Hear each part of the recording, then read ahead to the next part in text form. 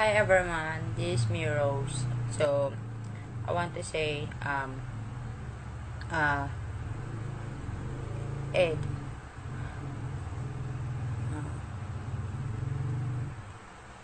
how dare you to make me embarrassed in front of million people? Please people, don't believe him. It's fake. He does really he does really care of me. He just to be a famous, that's why he doing that. And he did not even give me a penny or lies. He did not give me any gifts except Brian Panty. And the word that came from mouth is lie. All of the mouth is lie. It's not at all true.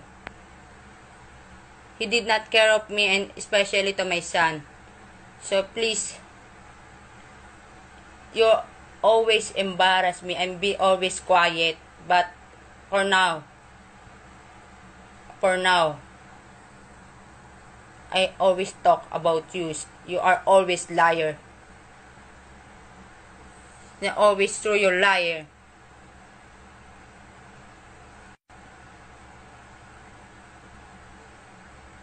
She always asks Ed about my sister's money. No, it's not true. It's a fake. He's all in the mouth. He's not always my. And this not from my sister, okay? It's not true. Always is lie.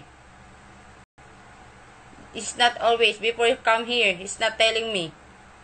So please, don't believe Ed. How to tell all you always say. It's not true, okay? Please.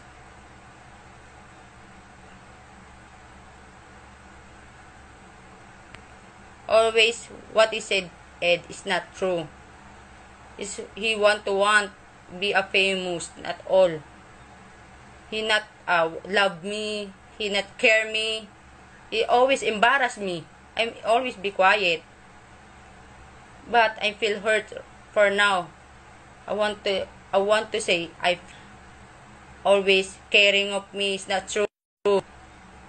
It's not true. Okay? Please don't believe Ed. It's not always true what he said.